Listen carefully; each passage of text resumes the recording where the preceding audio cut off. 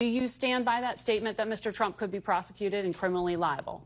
Yeah, it depends on what the conduct is. Now, if you're doing your job as president, and January the 6th, he was still president, trying to find out if the election, was on the up and up, I think his immunity claim, I don't know how it will bear out, but I think it's a legitimate claim.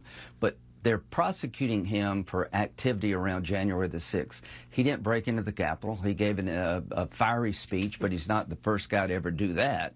So at the end of the day, I think this case will not go to trial before the election. I think there are more legal issues around this than you can even imagine about what can a president do as president? What are the limitations of being president?